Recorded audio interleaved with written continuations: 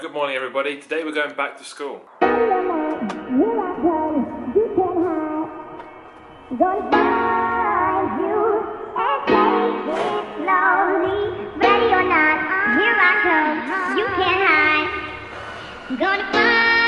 Hi guys, welcome. It's been a while since I did my last vlog, so I thought, why not? I'll get back on the horse, I'll start doing it again, see how it goes. Now the Olympics is behind us, it's a fresh start.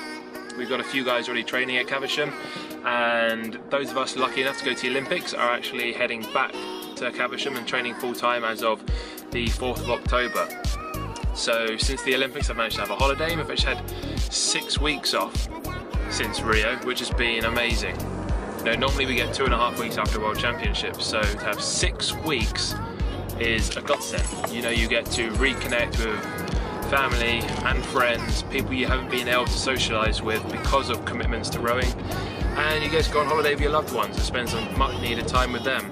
And it's also an opportunity to do something that I'm doing today.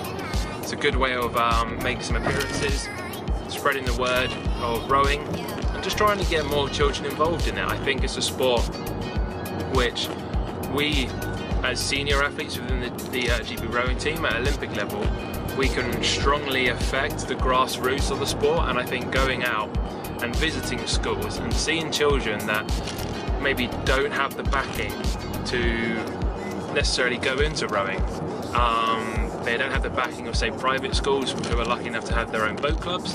These children have probably never been exposed to rowing before, and their only way of seeing rowing and taking part in rowing is either on the TV or joining a local club. And sometimes that information can be quite hard to come by.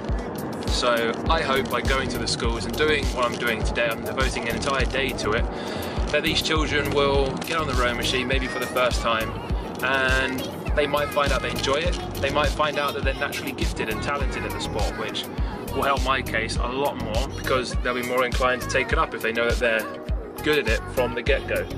So that's what I'm doing today. I'm going to try and go for an entire year group. That's the plan. So that's 60 children. I've got 5 ergos. It's going to be interesting, so wish me luck.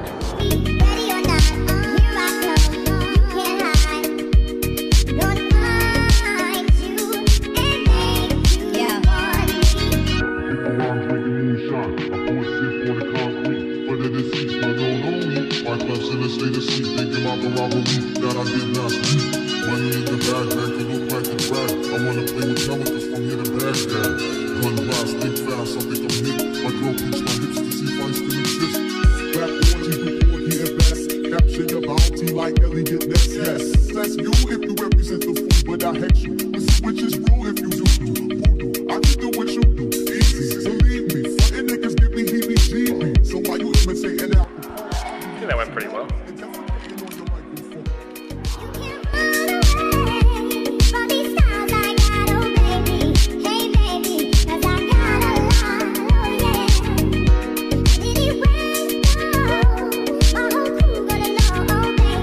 So I think that went reasonably well.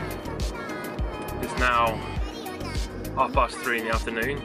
School's finished, and I've probably made it through 6 groups. 6 groups of 10 people, so 60 children. I think I made it through the whole of year 6. I think they all enjoyed themselves. It's been a fun day all in all. I don't think I get to do this often.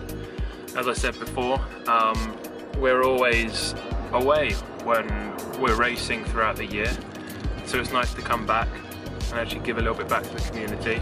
So that's 60 students who've never been on a rowing machine before in their lives, and that's a pretty good feeling. Just trying to spread the word, give them a bit of insight into the world of rowing, let them know what I do on a day-to-day basis, and it's nice to actually have time to do that from time to time.